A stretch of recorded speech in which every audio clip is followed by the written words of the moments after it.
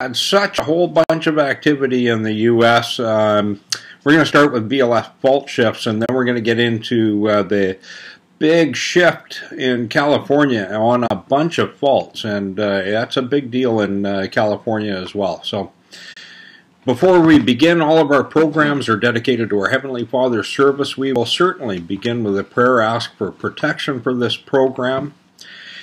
And Heavenly Father, we do ask for protection for this program, that we may continue. This is your program.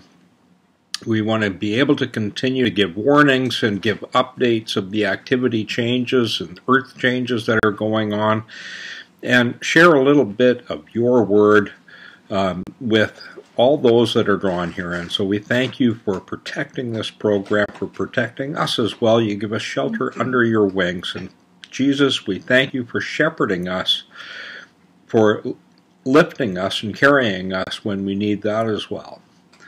We thank you, Holy Spirit, for the understanding, the discernment you bring, and the peace that passes understanding through these times of political change, medical change, acts of tyrants, tyranny, and the many blessings that come with salvation to come for many. We thank you for all of these things through Jesus' name. Amen. And so we're beginning in Corbin, Virginia. Corbin, Virginia, and this is UTC time, I believe, yeah. So 1900, so this is maybe 8 hours ago now, had a fault shift, a VLF fault shift, and look at the time of onset is 1940, what would we call this, 1946-ish. And there is one that starts before this, and that is this big shift here. The timelines have been shifted. The actual onset of this is right here. And we take away this timeline gap to line up these earthquakes where they belong compared to other seismograms. And this started at 1940. All right, so this was the first big shift. And where was this first big shift? That big shift was in Massachusetts and in Oak Ridge. Okay, so that's coming from the Adam Dwancy Observatory in Oak Ridge, Massachusetts. So that's a big shift in Oak Ridge, starting this fault shift off through several states. We're going through half a dozen states here with this.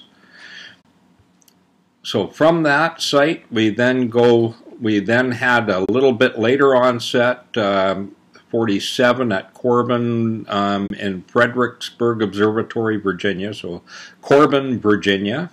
Then a little later, 19 or 17, sorry, I'll click on that, make it a little larger than I can read it. 1949 in Dugway in O'Toole County, Utah. Another big VLF shift there. And then Wisconsin got involved at 1950, about 1953. So there's the onset there, a short burst of VLF waves. And then we've got a later onset still, 1950, about 57, 56, 57, about 57, I guess. 1957 at the Peaks Kenny Park in Maine, USA. And then another site shifting, 1959 in Red Lodge, Montana. A short burst of VLF waves. So pressure being applied to the U.S., multiple locations reacting with much the same level of activity. In 4 of the 6 cases, it was very similar at least. So again, this was the biggest shift that we had out of that series, and that's a lot of movement, and I don't know if that isn't continuing. I haven't had time to go back because I found all of this California movement, but later on in the day we had movement at Dagmar, Montana, and this was a big shift there as well. We already had VLF waves, low amplitude, as we do almost every day, through Dagmar, Montana, probably faulting or shifting along the fault in the Missouri River, which is, I think, 18 miles from this site, and then this is up another tributary of that river, so it's probably a splay fault off the Missouri that gets this large VLF activity occasionally right up to Dagmar. It's a valley going up through there with the river in it. And Hopedale, Illinois had very unusual matching sets of VLF waves. These look manufactured in that they duplicate each other so many times. And because the amplitude remains much the same for each of them, it looks like a man-made signal coming out of Hopedale, and I'm not sure what that would be that's creating that. Earlier today from Kingsville, Texas, we had a big move, another VLF move, almost an earthquake. In the felt range with this early onset of tighter waves. But this heliplot system, because it's only one line per hour, it makes everything look closer together. And so although these look close together, they're actually quite well spread apart, so I don't think this would have been felt. It just appears that it's tight. And now we're going to California, and we're starting just inland of the Mendocino Ridge, just east of Honeydew, and we're looking at the Lin 20 channel because the Lin 20 channel is a higher amplification channel, okay? So, and that's the reason I want to show you this. And I'm not going to click on most of these because it doesn't help that many people, but that's what it looks like. Well, I'll give them a one click, and this is the same site on Lin 10. Okay, so you can see the amplitude drops off significantly. So there's major activity coming inland of the Mendocino, but it's not always as high as what we see it at Myers Flat on the Lin 20 or at Honeydew on the Lin 20. The Lin 20 site amplifies the signal larger. This is what it looks like on Lin 10. So I went all over California looking to see what matched up to the Lin 10 site. For these two, because here's Lin 10 at Honeydew, then we've got Lin 10 for Myers Flat. I went over to Susanville. Susanville's a good match. The activity at Susanville is as high as inland of the Mendocino. That's what that seismogram says. And then I went down to Woodland, northwest of Sacramento, also on Lin 10, and we have another match. The activity is in the same time period, and it's elevated at the same, about the same amount. I went down then all the way down to Parkfield, still hunting down the Lin 10 type seismograms. And here in Parkfield, right in the same time period, we had an increase. So we had a pressure increase all over Northern California that showed at the same time. That I was not expecting to see. Now, that is just to do with general force application to Northern California. Multiple sites reacting to force. I mean, before I do the San Andreas and Hayward, I'm going to go down here and show you there was big activity at Bunker Hill Butte, 12 miles west of Lake Tahoe. I believe that's their water reservoir there. And Black Butte, also, this is on Lin 20. It's a more active seismogram, but we don't have any choices up there. So this is an amplified signal because it's a Lin 20, but it's still very active. And this is Black Butte up by Mount Shasta. And Black Butte has been like that every time I've checked for the past near 3 weeks now.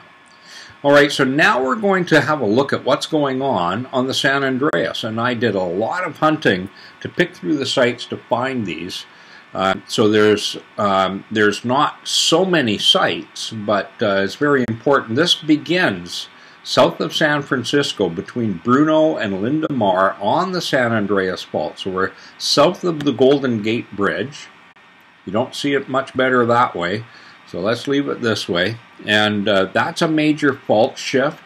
These are also 1 hour per line. So this fault shift begins here on the 1700 line, goes 1, 2, 3, about 4 minutes in here. Oh, sorry, no, those are 5, 10, 15, 20, 25, 30, 5 minutes per gap there. So 5, 10, 15, about 20 minutes. 20 minutes in after, so 17:20 the onset. And here we go with a big shift, VLF waves and high frequency waves. You can see this area of very significant distortion, and this lasted for 1, 2, near 3 hours. 2.5 hours, 2 hours and 40 minutes. So a shift, big shift, lasting for 2 hours and 40 minutes on the San Andreas. And this is the farthest south I could track it on the San Andreas fault system. But it did go further south. We'll show you that a little bit later. 22 miles to the north, and north now of the Golden Gate Bridge in the preserve. It's a forest preserve east of Larkspur. And here we're on the San Andreas again and seeing fault shift at the same time. Here's the 1700 line. Here we're 1720 in. So that began at the same time. We had a shift, coincidental shift, well, not coincidental, it's the same fault, shifting 22 miles north. So we've got 22 miles of the San Andreas shifting so far. I checked further north and I found this site, and we're following this black line. 1700 gets over to 1720, and so we're now 30 miles north from the origin site that we began at a further south. It began in South San Francisco. All right. And further north, we're on a different seismogram type, so the appearance changes. But look at the activity. Well, that doesn't help. Look at the activity that we have here. We're at Valley Ford, and we're now 55 miles up the San Andreas, and it's still shifting pretty good. And now we're on the San Andreas east of Philo, and we're now 115 miles up the San Andreas, and it's still shifting. Up at Pratt Place, we got away from shifting and we got into stress tremors. So this is not the San Andreas shifting so much as it's tremoring because of the stress of all the shifting that went on south of it. And we saw this, we can see this tremoring still, I'll get out of there, still in Bryceland. Bryceland is only 12 miles south of Honeydew. The site east of Honeydew that's been showing all of the tremoring activity on Lin 10, and this is the site right here. So the San Andreas is going to hook, as far as I'm concerned. Now the professionals say that all the San Andreas doesn't hook to the Mendocino. Well, it runs for a couple of 100 miles up from the Salton Sea, and it's actually still running south of the Salton Sea down into the Gulf of California. They just call it a different name, but it's the same fault. Splay off that same fault. It's all interconnected all the way from the south end of the Gulf of California, the Baja, south end of the Baja, all the way up to the Mendocino Ridge. And does it really stop 12 miles south of the Mendocino Ridge where we see all the activity coming inland? I don't think so. It doesn't make any sense that it would. And now this is the activity that we see inland of the Mendocino, again, just to refresh our memory, but looking on the Lin 20 site, it's like this. That's what we're really looking at. Amplified view, but it's still significant. And so then I went across wondering what happened to the activity? Where did it go? I happened to stop at in the Bay of San Francisco at Twitchell Island and saw this signal, but that's not it. That's not enough of a signal. That's some of the force and stress being applied, but I don't accept that as being it. And so I went across to the Hayward, and we're just west of Danville, and here's the activity, and this is matching up with what we saw on the San Andreas for time and volume. Let's look at the onset time of 17 and 20 minutes. Same onset time as the San Andreas. And now we're on the Hayward. Well, what's in between? What has happened? Well, what has happened is it's jumped through San Leandro, or close to San Leandro, and it dropped off these signals. Okay, so it's jumped across the southern bay of San Francisco, through San Leandro, or very close to San Leandro. This is a very turned down site. This site doesn't show much activity, hardly ever. And here it's got some big signals going across there. That's because it's shifting. It's shifting through there. And this carries on. Now we're looking on the Hayward, east of Hayward itself, the town of Hayward, on the Hayward Fault. Same time period, 1720, for the onset of this shift. And now we're continuing our way south. We're now over 200 miles. This is down to Milpitas. And Milpitas only has the Lin 20 site, so it amplifies the signal. I don't think it's any larger than what we have here east of Hayward.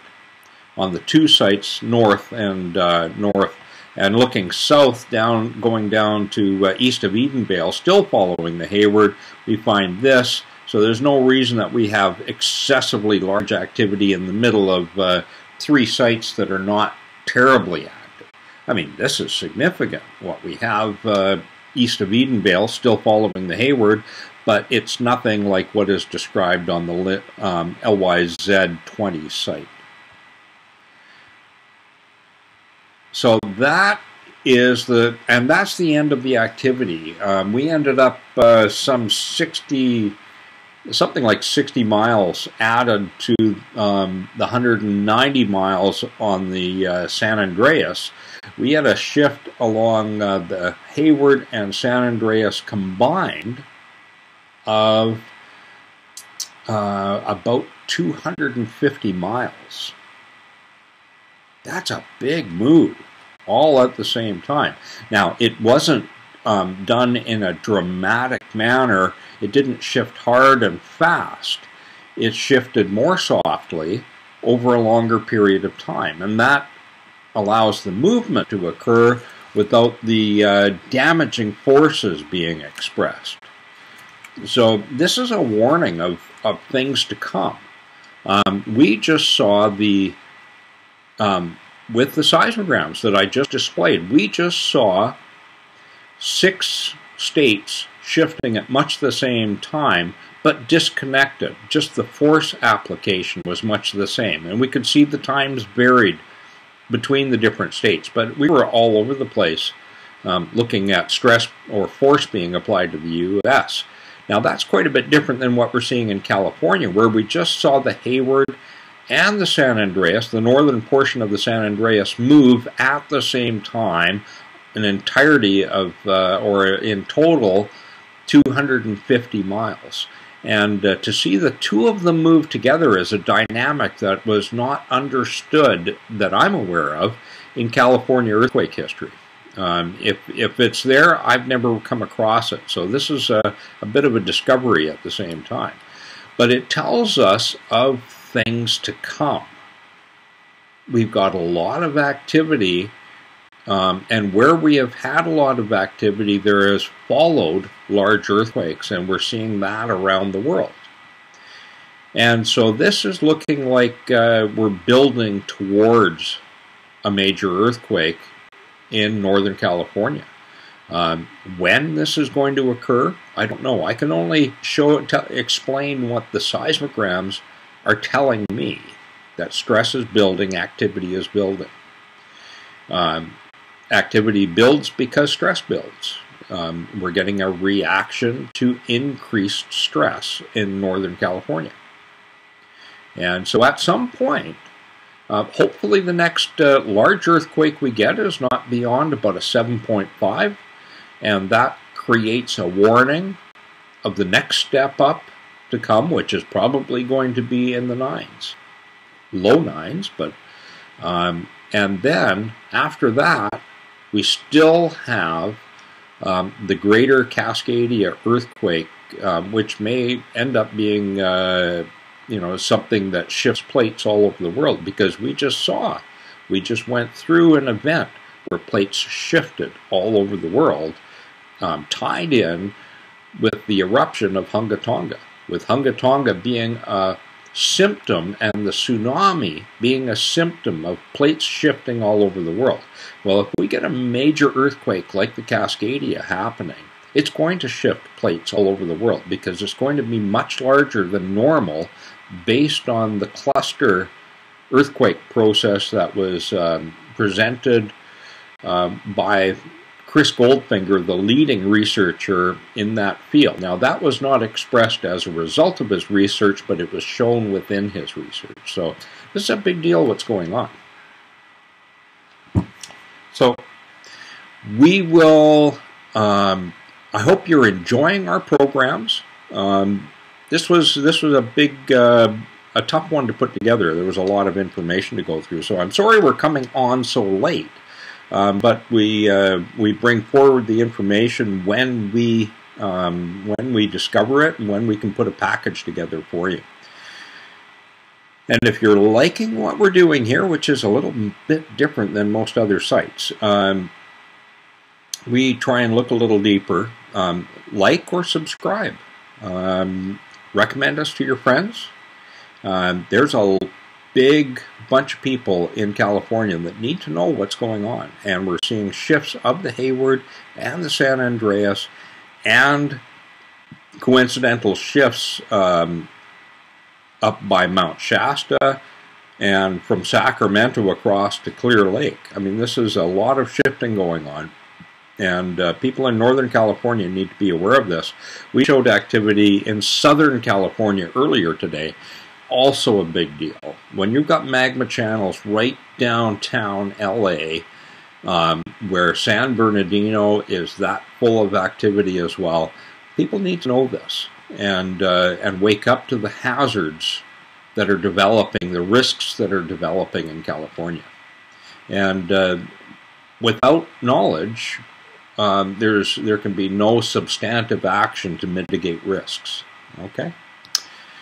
So we pray for understanding, and that people's eyes will be opened to the truth of what's actually going on.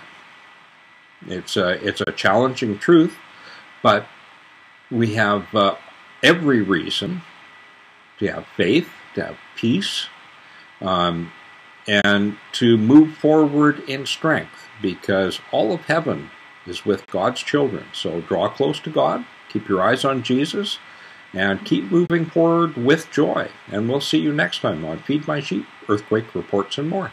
Bye for now.